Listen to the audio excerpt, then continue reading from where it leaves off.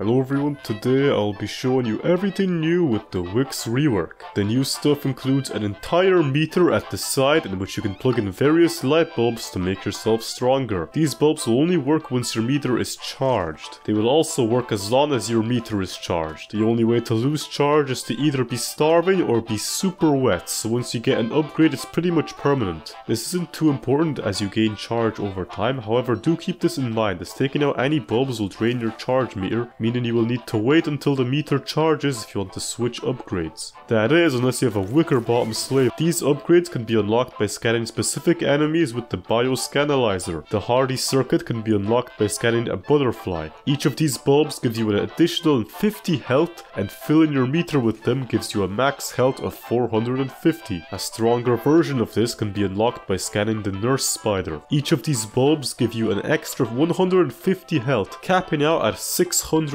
health. That number is so big that you're basically wearing armor without wearing armor. You can literally stand underneath Deerclops and tank 8 hits before the game crashes because the update is in beta. The super processing circuit can be unlocked by scanning nightmare creatures. Equipping 3 of these makes your maximum sanity 425. To get the drone master circuit you have to scan Bee Queen, and because doing that is extremely dangerous you should use a pan flute to put her to sleep. This upgrade will heal you slowly over time. If you have 2 of these equipped you can heal roughly 1 health every 8 seconds, which is pretty good. Scanning Crabkin gives you the chorus box circuit, which turns you into a living music box that plays melodies. Anyone who stands near you gets a bit of sanity. You can now finally roleplay as Glommer and don't starve. Scanning Berger unlocks an upgrade that increases your hunger by 75. You can have a maximum of 375 hunger if you have 3 of these. Scanning rabbits by trapping them and dropping them on the floor gives you 1 giant light bulb that takes up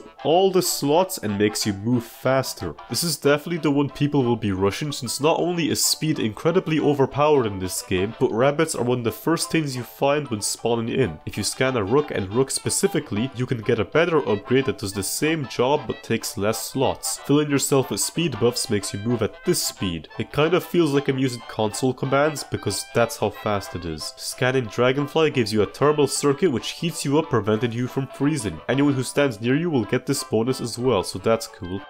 Scanning Deerclops gives you basically the same thing except it makes you colder. Scanning Vault Codes gives you the electrification circuit which deals a solid amount of damage to things that hit you. It's enough to kill a spider in 3 hits. Scanning Molrums gives you night vision, and scanning those light bugs from the Lunar Grotto makes you a walking light bulb. And that's pretty much it for this rework.